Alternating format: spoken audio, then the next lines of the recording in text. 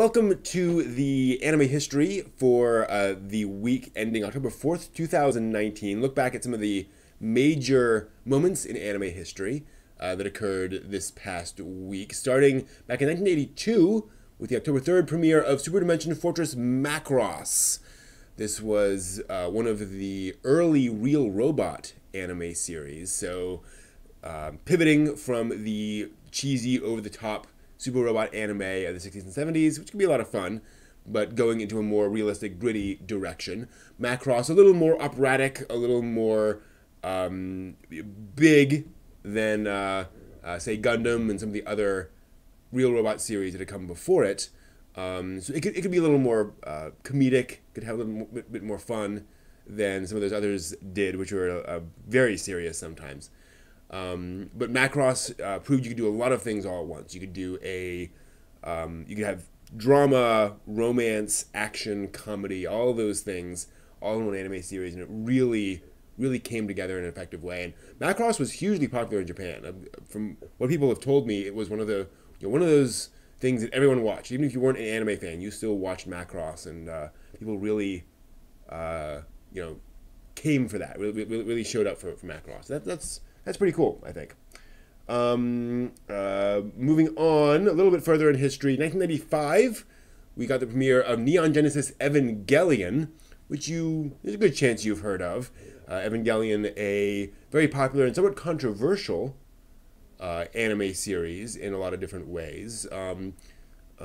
While both trying to be a big popular mecha series, it also kind of inverts a lot of tropes of mecha series and kind of deals with those a lot, and made by creators who are also big fans. So there's a lot of kind of references to classic mecha tropes in there. And then the ending of it kind of goes in a different direction. Early Evangelion does a lot of things, again, sort of drama and comedy and not a lot of romance, but a little bit of that in there.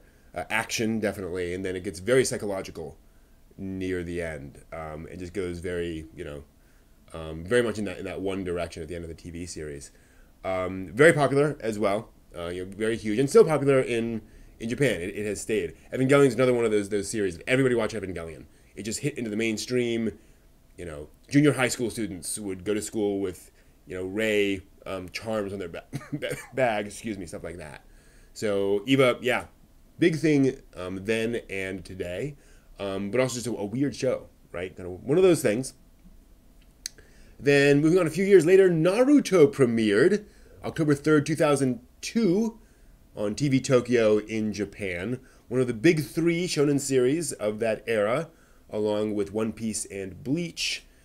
Naruto really trying to reclaim the throne from Dragon Ball Z, which have been the big seller for Shonen Jump in the 80s and 90s. And then Shonen Jump had seen a number of other successes, but no really big breakout. And Naruto and Bleach and One Piece all hit really big back in that period. But Naruto's had the staying power. One Piece as well, obviously. But Naruto seems to have been, the really big global phenomenon that has stayed with us for quite a while.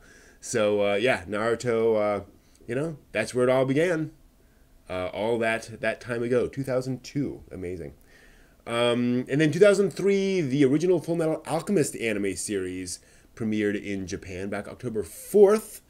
The original adaptation of the manga, which I believe was not complete when the anime came out. So the ending of the anime series kind of goes off in its own direction. And then we got the Full Metal Alchemist Brotherhood series more recently that went the manga direction. But FMA was big because it was pretty popular in Japan, but hit really big in America. One of those just huge success stories over here in America, and got a lot of attention, a lot of folks into anime. And it turned into sort of a gateway anime for a lot of folks back at that period. This is the early 2000s, so money was kind of thin in the anime industry in general at the time, particularly over in the West and in America, and FMA really boosted a lot of sales there and kept the industry afloat to an extent. So those are four of the major anime series that premiered this week in Japan back in the past. Hope you found this interesting. See you again soon.